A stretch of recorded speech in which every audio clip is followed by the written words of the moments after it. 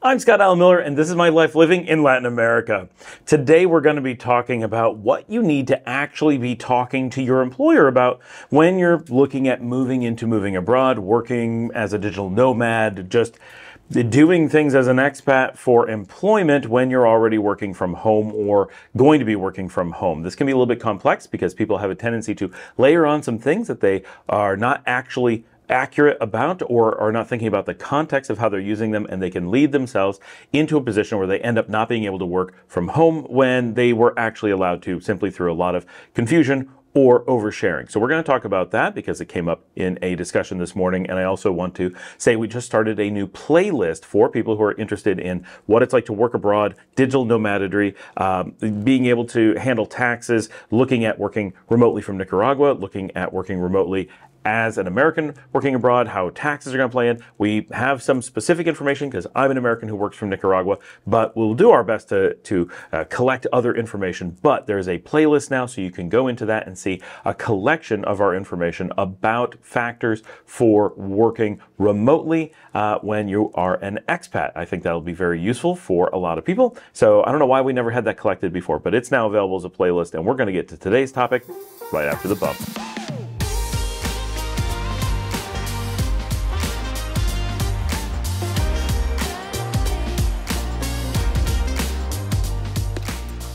It's a common story you hear all the time from people who are currently working from home. They go and talk to their employer and say, I want to work from Nicaragua. And their employer says, well, I know you can work from home, but Nicaragua can't be your home. You're not able to do that. We're not able to have people work from outside the United States. And there are circumstances where this statement would be true, primarily defense contractors. If you're working for a super high security portion of the American military infrastructure, it is assumed that you absolutely have to work from the United States, and that is totally reasonable. Pretty much every country is going to have certain roles that are like that, but there are many roles that are not. Key notable one in the United States, for example, the President of the United States does not have to be in the United States. They're able to work from anywhere, and they do all the time. The President visits other countries and still works from there. It is a completely normal thing. It is expected, and you couldn't effectively be President if you didn't travel to other countries at least part of the time. So clearly, the top most secure role or most security conscious role in the country still can work from abroad. That doesn't mean we're saying that it isn't fair for defense contractors to have certain positions that can't travel abroad. You can't have the kind of security detail with those people that you can with the president. It all makes sense. But when we're talking about roles that cannot work from outside the United States, there's a very simple test. When you take your vacation, you're getting paid time off, and you're headed out to spend time with your family, you're heading out to travel somewhere, are you able to travel internationally, which by law you have to be allowed to do so. Your employer cannot make you unable to leave the United States. If you were to travel internationally, do you have a requirement? This would be definitely documented. There's no situation where this would not be documented and very clearly laid out that you absolutely cannot answer questions for work, do any kind of work, in any way contact the office, do anything. Is that clearly documented? Do you actually shut off your phones, stop taking calls, stop answering email, stop receiving email, stop completely? There is zero option for them to reach you beyond the potential to say, hey, there's an emergency, we need you to come back from wherever you are. If you're a defense contractor and you work in those super secure situations, this is how it works. You can still travel internationally. They cannot take that away from you. That is illegal. But if you are able to travel internationally, you're hanging out in Europe, you're down in South America, you're in Southeast Asia, you're enjoying your time on a Thai beach, you're having lots of fun, you're eating loads of noodles, and suddenly they say, oh, there's an emergency. Do they say, we will pay for you to be put on a plane and flown back so you can work? Or do they say, sign in and work from where you are? If it's the former, that indicates you cannot work from abroad, and you actually have locational legal frameworks that stop you from doing so. In the other, it is a absolute guarantee, 100% black and white, beyond a shadow of a doubt. You absolutely can work from anywhere, no questions, ever. If they have the legal right to say, without contact, I understand there could be an exception. Well, we called the general and he gave us written permission to let you work from abroad. We're going to fly in equipment for you to connect from, whatever. Okay, like there's a clear, we got an exception around the law kind of approach. Otherwise, if they're just saying, yeah, go ahead and sign in, Would you be risking arrest if you followed that instruction? Are they trying to trick you so they can arrest you at the border? If that's okay, then that's still illegal, right? Because they're socially engineering you and exposing something, so they would get arrested too. But if you are able to do that, you clearly can work from abroad. They expect you to work from abroad when it's convenient for them. So that they're going to not allow you to work from abroad on your terms is purely a manager trying to mess with you. Now, will managers try to mess with you often for personal gain or out of just a hatred of other countries or whatever? Absolutely. A lot of times it's jealousy. They want to work from abroad, but their job is a physical one and they're not able to, so they're going to punish you as best they can because they don't want you having the freedoms that they don't have. We've all seen that. It is super common in corrupt organizations and mismanaged organizations. You expect middle managers to often do bad things. This is life. So I'm sorry, but there is an amount of control that you have over the situation. So let's talk about this.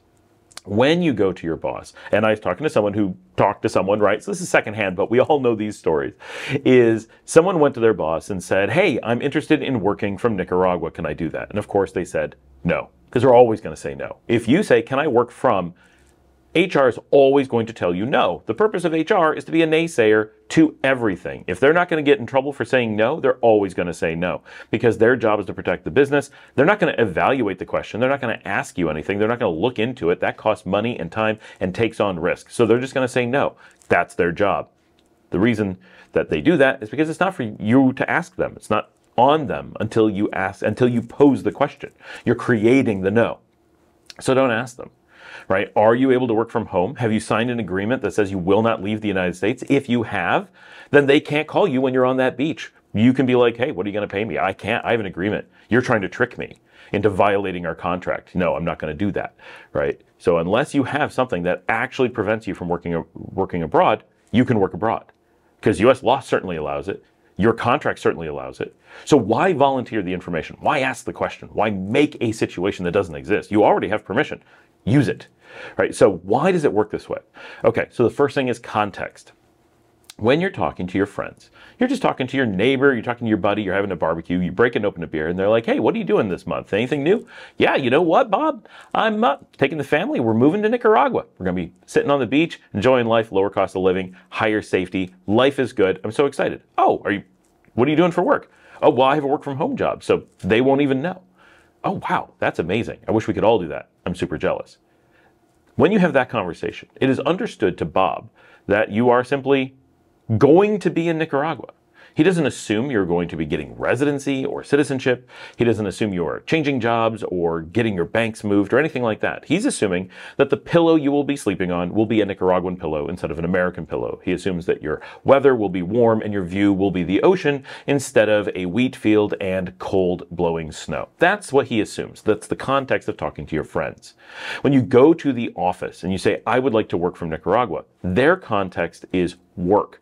Are you going to be working from Nicaragua? Which, of course, is inaccurate. You're not. You're still working from wherever their office is. You're just going to be living in Nicaragua. That's a completely different thing. That is no business of your employer, except for the cases we've talked about. Even in those, it's not. They don't care where you live. They care where you are physically while working. So you could still live in Nicaragua as long as you flew somewhere else during the day, right? Which is ridiculous, but it's an important bit of semantics. No job is legally allowed to care where you live. They're not allowed to ask, except for if they're sending you something, right? It is not within their purview. Just like they're not allowed to force you to tell them your race or your marital status. It's none of their business. They're not allowed to use those things when deciding on hiring you. So when you go to HR or to an employer and say, I want to work from Nicaragua, the context of work from throws everything off because you're not actually working from there. You're just there while working. Very different things. So we have lots of videos that cover this. But with this context, what they hear is, do we have the legal right to operate and work in Nicaragua? Can we pay you to a Nicaraguan bank? Because that's where Nicaraguan payments would go, and so forth. Things like that. Things that are not true and you are not asking. But that's the words you ask. So normal people, when they're dealing with international relocation, often confuse the terminology because they mix the context of talking to your friend where you understand that the conversation is about where you sleep with a conversation with HR where it's understood that the context is where they're sending your check and whose taxes they're going to collect. But those are inaccurate things. You're going to, in the case I'm giving, you're an American who's moving to Nicaragua. You're going to continue being an American. You're not giving that up. You're not implying that you're giving that up. No one has suggested giving that up. You're going to keep doing the same job. No one suggested changing that. You're going to continue to do it through the same location that you always have, which is the office, the employer, not your location. Their address is not your house. They do not have insurance on your house. They do not provide the house. They do not pay your electric. I understand in some cases, sometimes they give you a stipend or something, but they're just offsetting your cost. You're still paying it. Never heard of an employer actually paying for your house. And if they do, it's their house, right? As an employer, I'm an employer. I completely have the right to purchase a house and make it a place that my employees can live. It's weird. It's uncommon. Yes, if I did that, that's a slightly different thing, but still, I don't have control if they live in it. I can just offer it to them, right? So it's important to understand this context that you're not changing your bank. You're not changing your tax base. You're not changing where you work. You're changing where you live, which is no business. If you were moving across town, say you lived in one suburb and you decide you want to move to the other side of town, you're currently on the east side of Minneapolis, you don't go into HR and say, hey, would it be okay if I work from the west side of Minneapolis? Now, most HR departments would understand that you mean you're moving and nothing else is changing. It's just you're getting a new apartment because, I don't know, you got a good deal or you like the view. No big deal, because they understand that it's not confusing to them. Or if it is confusing to them, they're only confused by, but I'm pretty sure the taxes on the other side of town are the same as this, should be fine, right? There's a point at which it's ridiculous to say no, even if they're confused, but they're probably not confused because it's such a simple thing. So you would never say, no, we don't employ people who live on the west side of Minneapolis. But that's the kind of thing that they're saying, that, you know, we're going to not employ you based on where you've decided to have your house. And that makes no sense. And clearly that's not what they intend to say. But given an opportunity, they're definitely going to cover their butts, and they're going to default to saying no. They don't want to look into it. They don't want to be liable. No one else is asking, so they don't know what to say. So they're going to say no. So you're guaranteeing an answer by asking a question that's unnecessary, but if you demand an answer, will be negative.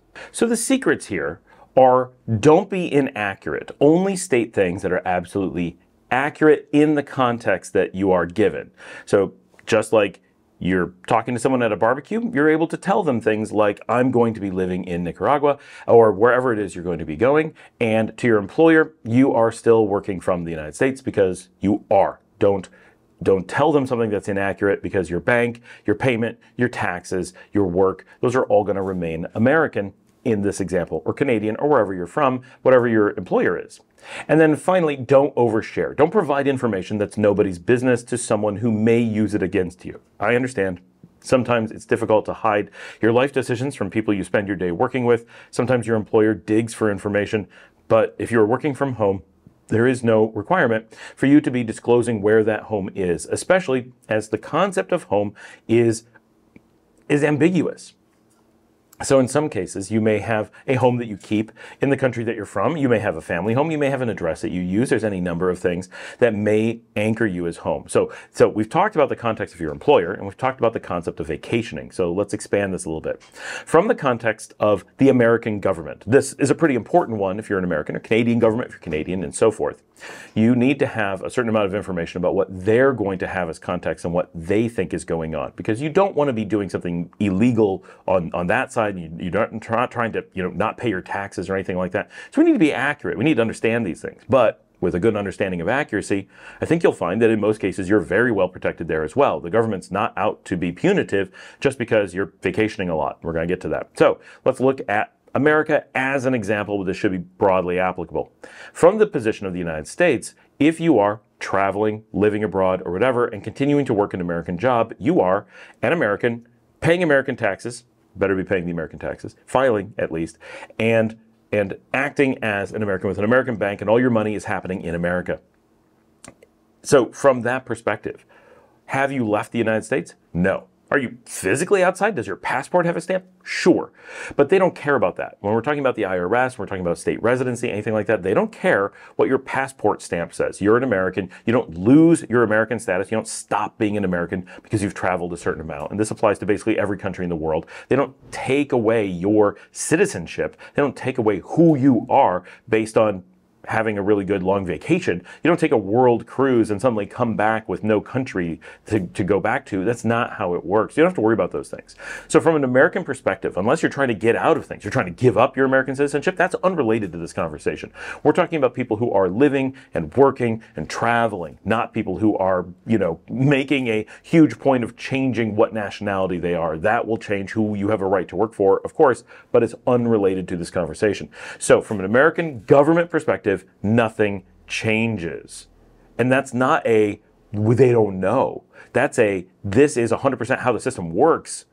In fact, you do declare to them where you are once you've been there for a little bit of time, once you're, if you're being smart about it, because you want to get there's tax benefits generally in doing so. So at some point you want to make a point of being, I'm not physically in the United States. I'm not using U.S. roads. I'm not using U.S. police.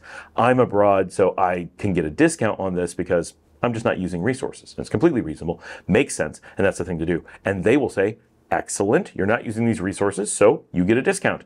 All makes sense. They're actually really good about this. We complain about a lot of American things. This is actually a spot, even though they do a taxing of worldwide income, honestly, they handle this really well. So you do want them to know. You want to overshare with the U.S. government. Hey guys, I'm spending a whole bunch of time outside the country, but I'm still working and paying my taxes. Here's my forms, right? Because they're going to work with you and actually provide a lot of benefits. So there's a lot of positive here, believe it or not. I'm not saying that paying your taxes is ever a wonderful thing, but they're going to give you so many benefits because you are abroad. You don't want to hide that from them, but you're not living abroad. You are just not in the country, right? It's all about understanding the context of the terminology. Now, from a perspective of Nicaragua, you would be living in the country. They will eventually give you residence, or whatever country you're in, right? In some places will give you residence as soon as you arrive or even before you get there, like Mexico. And some countries will tax you based on being in the country while working. They have laws that say if you work while in the country, you have to pay taxes. Those exist, so you have to watch out for those or at least be aware of them. In the case of Nicaragua, where I am, where most of you are researching while watching these videos, because that is the context of my channel, although we cover as much as we can across Latin America, I am specifically in Nicaragua, and we have a lot of information here that we don't have about other places. Nicaragua does not have a law that taxes you for work you do while in Nicaragua. They only tax you on money that comes from Nicaragua. It's called sourced from Nicaragua, which in this case is not happening. Now, if you're doing an additional thing that's sourcing in Nicaragua, of course, that's going to have taxes, almost certainly. But we're not talking about that. We're talking about a job in the United States where you're being paid in the United States, where you're getting the money in the United States, where you're paying American taxes. And when you go to spend that money in Nicaragua, it's not coming from a paycheck. It's not coming from a third party. It's not coming from a bankroll. It's coming from an ATM withdrawal. It's coming through a transfer from your bank to a Nicaraguan bank. It's coming through maybe a Bitcoin transaction. That'd be unusual, but it's certainly allowed. All those things are personal transfers from you to you. You have a bank in the United States, you can pull out cash at an ATM in Nicaragua. No problem. You have a bank in the United States and a bank in Nicaragua. You're going to have to get paid in the United States, but you can transfer that money to Nicaragua after you've been paid. It is after the taxes are already collected, the income taxes are already collected, then that transfer point is the point at which you personally, moving money from yourself to yourself, do a money laundering check and verification. Now, if it's a small amount of money, doing an ATM withdrawal, the ATM handles it all. Like, this is a normal amount of money in a normal transaction, nothing to worry about, nothing to research. If you start pulling a ton of money, I'd really like $50,000 of cash right now, and you move $50,000 from the US to Nicaragua, you can certainly do that. There's no problem there. It's your money. But as with most countries, because it's such a large amount of money, you may have to show provenance. Look, I have it in the United States because it came from my paycheck, or it came from a sale of a house, or it came from investments that matured or whatever, and capital gains. But as long as you can show that it's your money in the United States, then transferring into Nicaragua won't be any problem. It just has this extra step of paperwork that we call the money laundering process. And it's not the process of laundering money, it's the process of proving you're not laundering money. Just proving that it's your money, but it's your personal money. When a company tries to pay you a large sum of money all at once, they have to show why you're getting this money. Why are they transferring it between them and someone else? But as long as it's you transferring to yourself, it's really easy to show that it's your money. You earned it through some way that's already verified in the United States. So the U.S. banking system says, yeah, this is their money. And then when you pull it to Nicaragua, Nicaragua goes, yes, we can show it's coming from their account in the US. That's all we need to know. So it's really simple when you do it this way. But if you try to make your employer do that, all kinds of things go wrong. One is it shows you're being paid in Nicaragua, not paid in the US. So now you have a question of what taxes do you owe. Now you suddenly may have double taxation. Now you may have Nicaraguan taxes that wouldn't apply before. You may be breaking Nicaraguan employment law, which you weren't breaking before. You may have really complex money laundering provenance problems that come up all the time. Just don't do that. Nobody wants to do that. There's no reason to do that. It's only penalties to do it. Just don't. Act normally. Don't be weird, and the system just works. It's so simple when you don't overshare or change the meaning of things. And I know there's this compulsion that people have for really obvious reasons to go and declare to people that they're moving to a new country and get approval and have everyone sign off on it, but it doesn't make sense and it just creates problems, and you're almost guaranteed to say something wrong, and nobody is going to take the risk of correcting you or signing off on misinformation that you provided. They're just not going to. It's not a risk any employer is going to take. So as long as you put it on yourself, then it's up to the employer to come up with a way to be unhappy with you doing everything right, if they even find out about it. And if they do find out about it, they can just not say anything and not cause problems. So there's a lot of incentive on both sides for you to act correctly. It just makes sense. Now, in talking about this, you may have picked up on something if you were paying close attention. When we talked about Nicaragua, they understand that you are probably a resident, but not necessarily. So what do they consider you if they are not considering you a resident? That's the first question. The second question is, the United States considers you to be American, working in America, doing American things, getting paid in America, but they know, in most cases, that you're not physically in America. So what's going on there? What do they consider you? And the answer to both of these things is the same thing. And I think it clarifies everything when you realize that this is what's going on. Now, from the Nicaraguan perspective, this is a temporary thing. They consider you to be this until you become a resident. From an American perspective, they consider you to be this forever until you return. But if you never return, then they consider you this forever. And what is that thing? That thing is a complicated term that we in the industry use. Now, I know this is jargon, but brace yourself. It's an important bit of jargon that you're going to want to know. You're known as a tourist. So, as a tourist, America recognizes, as most countries do, that their citizens will travel around the world. And yes, I'm being super dry. Just a normal tourist, like we say every day. People overlook this because they layer on assumptions and inappropriate terms on top of a very simple action, the action of traveling, of being a tourist. You're not becoming a citizen of Nicaragua. You're not giving up your citizenship in the United States. You're not doing any of these dramatic things. You are traveling for a long time. Really quickly, if we go back to Europe in, say, the 1700s, it was absolutely normal for a well-to-do British citizen to say, turn 20, have some spare money, want to educate themselves and broaden their worldview.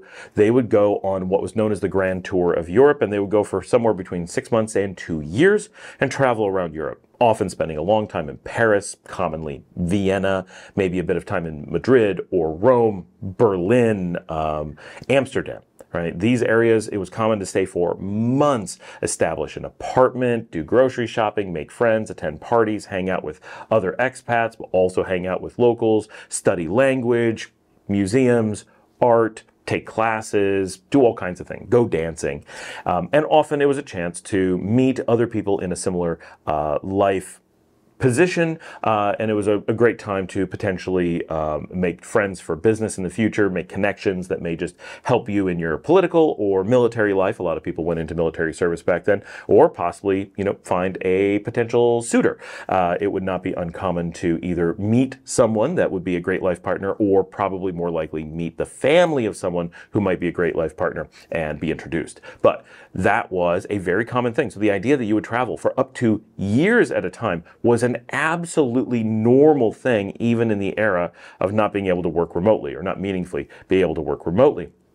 This is built into the concept of being a tourist. We often now, because the average American, and the average meaning the entire bell curve, assumes that vacations are limited to fewer than 4 weeks per year and often less than 2 weeks at a shot because employers just won't let you go for very long. No, sorry, we don't let you do that, right? Not all employers. I know for a fact as an employer that we allow much longer periods of time off from work as a standard thing. In fact, we often encourage it because it's good for the team to learn to work without key resources, and it's good for key resources to really unwind and unload the burdens of working life. So it's a great combination in many cases, but a lot of employers don't like to give lots of time off. So Americans really have this idea that vacations are a 1 to 2 week activity, very rarely going internationally and often rushed, right? It's all about compressing time because we work really long hours, but much of the world still has longer vacation times, France especially, and the idea that you can travel is still built into the mindset and legalities of everything. You don't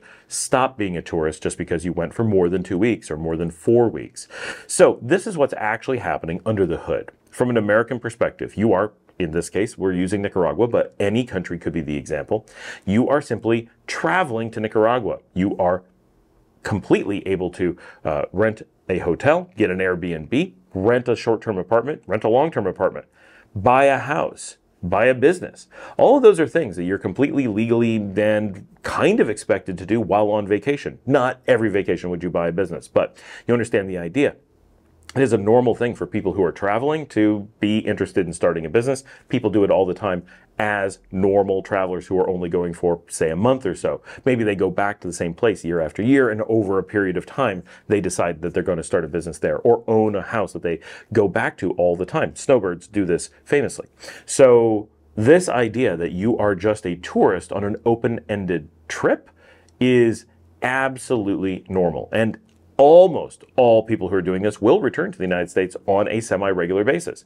Even I, who go back to the United States very little, still go back generally at least once a year, often twice. I keep my time under the 30-day limit so that I'm still seen as not being tax resident in the United States. It's not exactly the right term, but you look at the video we have on foreign earned income exclusion, and that will explain what I mean. I want to make sure I'm still getting those benefits. You don't want to miss that by a day kind of thing.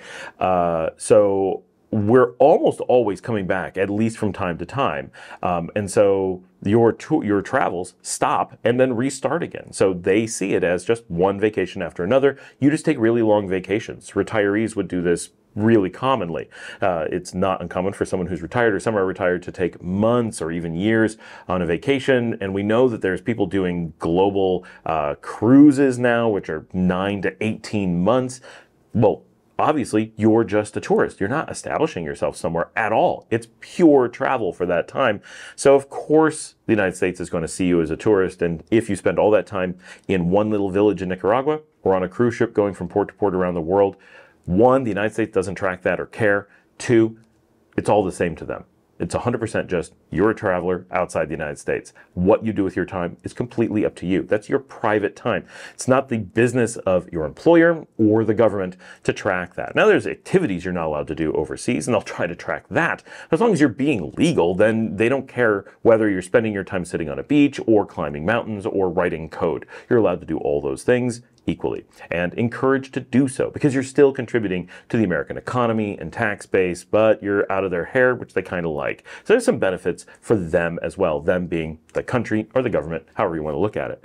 So from the American perspective, you're just a tourist. From the Nicaraguan perspective, you start as a tourist. Now, that could last for days or months or even years, and eventually, if you don't go anywhere else and you just stay in Nicaragua, they're going to expect you to convert to residency. We got lots of videos that talk about this process, so we don't need to go into that. The point is, up until you achieve residency, which for me took about 3 years, for some people, I've seen it take 3 or 4 weeks, more typically several months, and I've seen some people take many years longer than me. It all depends, and in some cases they have extenuating circumstances, some paperwork's lost, and Nicaragua's good about, oh, paperwork problems, just stay as a tourist until we figure it out. So that worked out for them. Didn't really cause a hassle. Some people panic about that, like, well, what if it took that long? Well, what if, right? You get to stay during the time before then anyway. It's not really a big problem.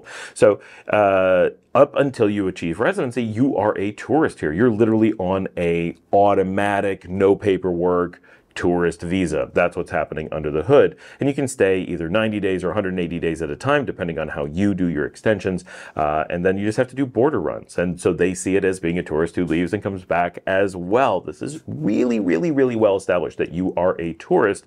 It's simply an American mentality, and a few other places feel like once you're getting a certain type of rental, and an Airbnb is seen as still being a traveler, and a hotel is seen as still being a traveler, but renting an apartment is seen as becoming a resident, and people start to think, well, I'm not a tourist, right? And to your friends in Nicaragua, right, people will ask us, oh, are you tourists here? No, no, no. We live here. We invest here. We own homes here. So we're not tourists here. And that's legit from a human perspective. But from a government perspective, until just recently, we were tourists. We still have complete freedom to leave. We are still tourists from the United States perspective. We did not establish residency. Now we have residency. So now from all perspectives in Nicaragua, we are not tourists.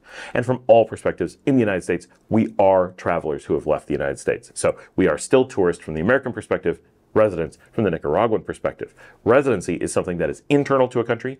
Whether Nicaragua considers us residents or not has absolutely nothing to do with the American viewpoint of us being residents, non-residents, or tourists. To America, we are American residents who are travelers at any given moment, right now being one of those moments.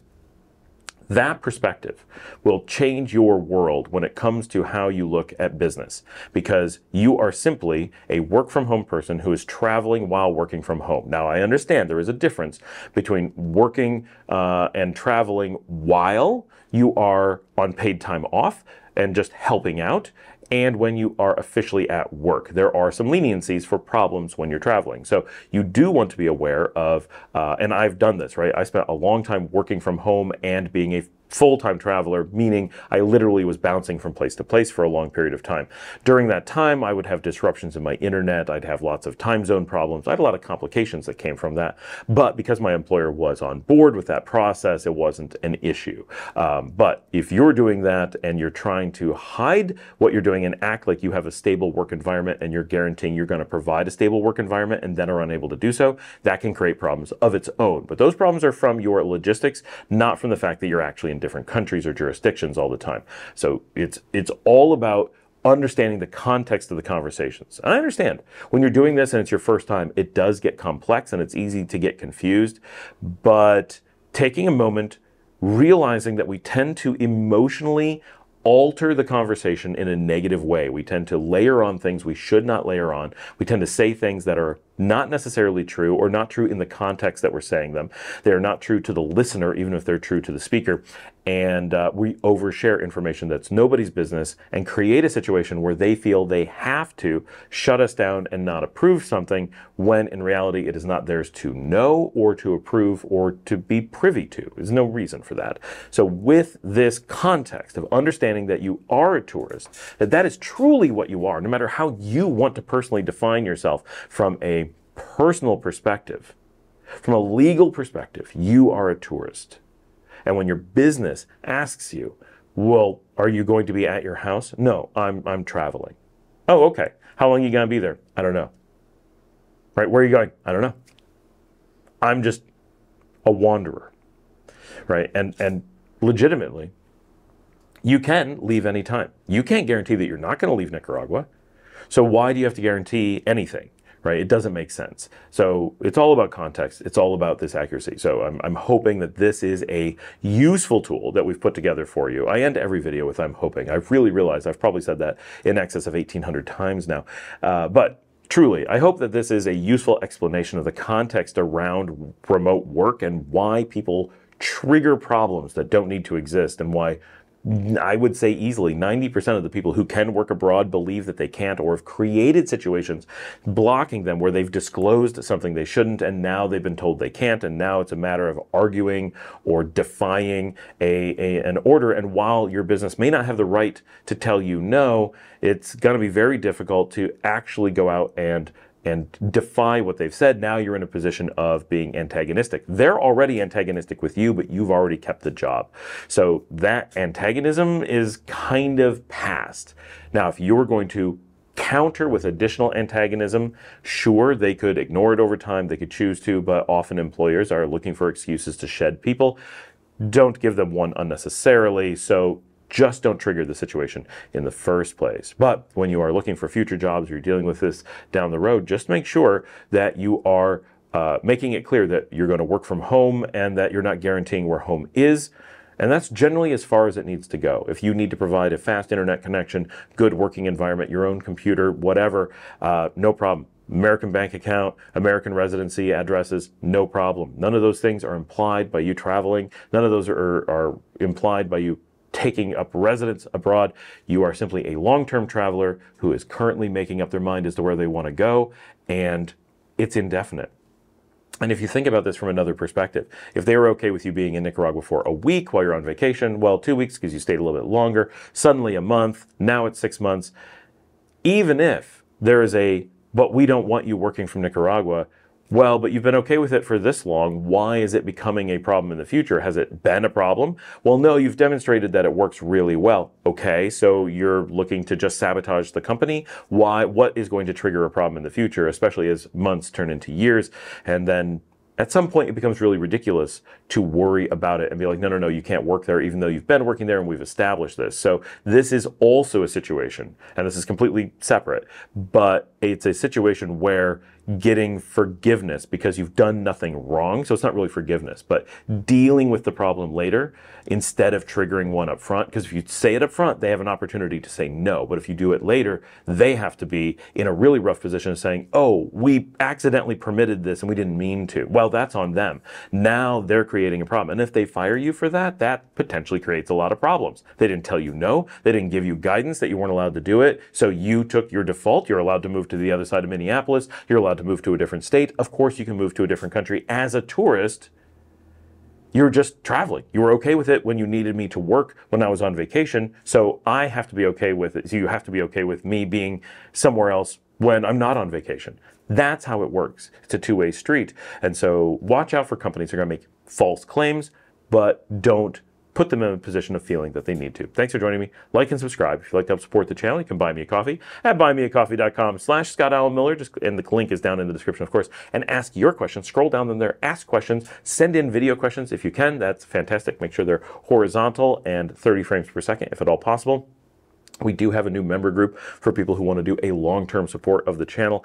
And as always, I'll see all of you tomorrow.